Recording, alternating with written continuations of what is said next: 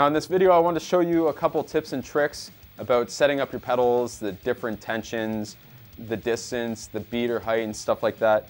Because it is important, after all, these are what's playing what our feet are trying to do, right? So you want that to translate properly into your drumming. A little disclaimer, before I had these Axis double pedals, these are the AL2 longboards.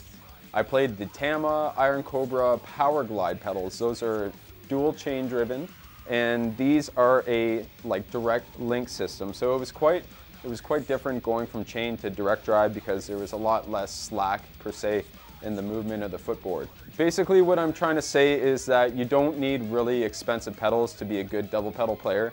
I played on the Iron Cobras for the better part of a decade, and I still have them, but they're in a bunch of pieces because I managed to break them, and they're no longer usable. The first thing we're gonna hop into here, so let me take this out. I'm gonna show you guys spring tension. As you can see, they're pretty tight. So this thing here is called a micro tensioner, and the more you turn this thing, the more it's gonna tighten here. So basically, I have this thing about halfway up, and this is on my slave pedal, and it's actually pretty tight by hand, but I want it to match my right one. Even though my right foot is stronger, I feel like my spring tension should be equal because my feet should be equal, and that's what we're trying to accomplish in this course. So here is the main pedal here. You can see the spring tension is about the same on this one. This is just to help, the second micro tensioner is to help compensate for the loss of power in this drive shaft. So there's just a little bit of tension on here to help with the lag, so to speak.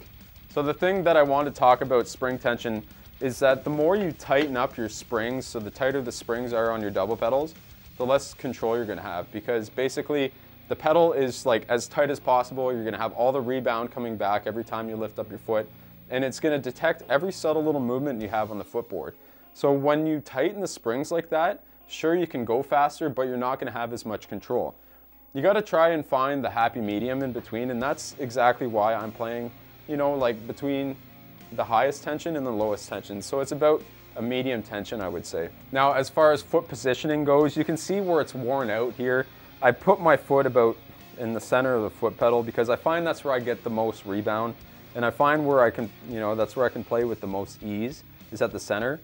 Sure, on the longboards, as your feet go back, you can still make a motion, but you need to make a smaller and harder motion with your foot to get the same sound out of your kick drum. And then of course, if you go in the opposite direction and you go all the way to the top of the footboard, it's gonna be even tighter, and you're gonna have less control here because you don't get the full range of motion from your footboard going up and down like this. So what I like to do is, find the happy medium, just like the spring tension. I wanna set my foot in the middle of the footboard, and when I'm practicing, I wanna make sure that my foot stays in that position. I'm not gonna try and force my foot, but I wanna be aware, and I wanna look down when I'm playing and I'm exercising my feet to get better, that my feet are in the same spot. Because if you start practicing and you get used to playing down here, your muscles are gonna adapt to that. So you wanna have full control whether your spring tension is really high or not.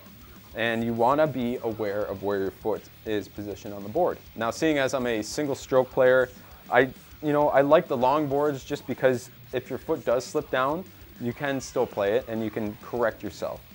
I don't play heel toe, maybe like some of you do, and these long boards are really great for that, but you don't necessarily need these to be able to play double strokes.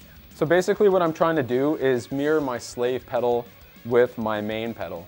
So if the beater goes and it strikes the surface of the kick drum, and this part here is flat, so if I'm like this and this is flat, I want this to match that. So I want the spring tension to be similar because I want my feet to be exactly like each other. I don't want to make it apparent that my left foot is weaker than my right, and I want it to feel the exact same underneath both pedals. Now moving on to my beater choice.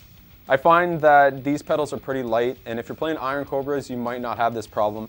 But as you can see here in the top video, I put some weights on these because I'm using these wood beaters. It gives me that really good attack on the bass drum that I'm looking for when I'm recording. So I compensated the weight of the beater here with some actual Tama weights, and it actually seems to do the trick because the pedals are light, the beaters are light.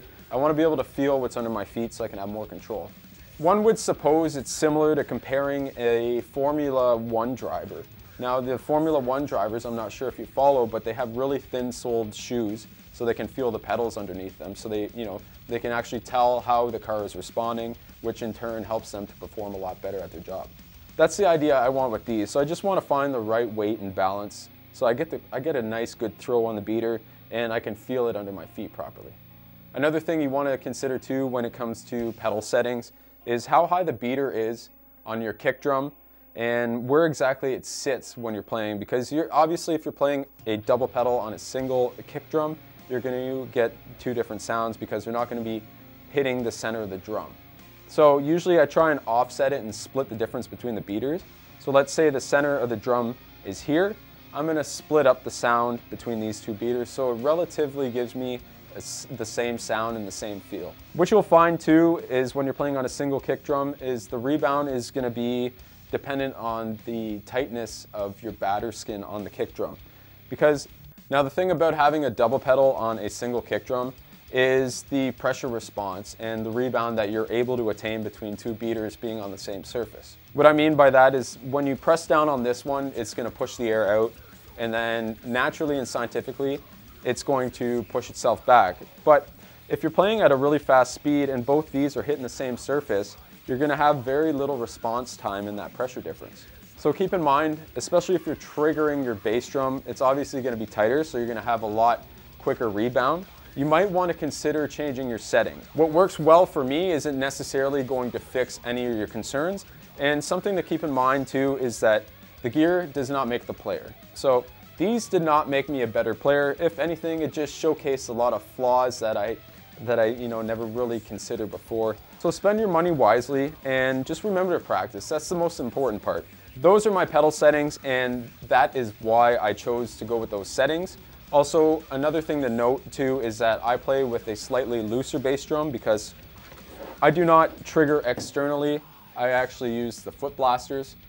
So it's an external triggering system. If you're not aware, every time the footboard connects to this, it sends a signal to your module, and that just helps with like double triggering, false triggering, stuff like that. So what that does is it allows me to get an acoustic sound at the source because I do a lot of tracking here. So instead of stuffing my kick drum full of pillows and keeping the batter head like really tight for triggering on the kick drum, I am able to loosen it off and get a nice acoustic sounding sound, and then I can blend it with the triggers. So that's going to affect my playing too, because it's going to be a lot harder to dig in for those notes. I'm not going to have as much rebound. That's another reason why I chose the settings on these pedals that I did. Just to recap some of this, everybody's going to have some physical differences, so what works for me might not work for you, and I just want you to keep that in mind. If you want to copy my pedal settings, then go ahead, but do not be discouraged if you do not have the same results. I'm just putting this disclaimer out because it can be frustrating, I know, and there's a lot of information out there, and a lot of the information is biased. So if it doesn't work for you, then try something that does.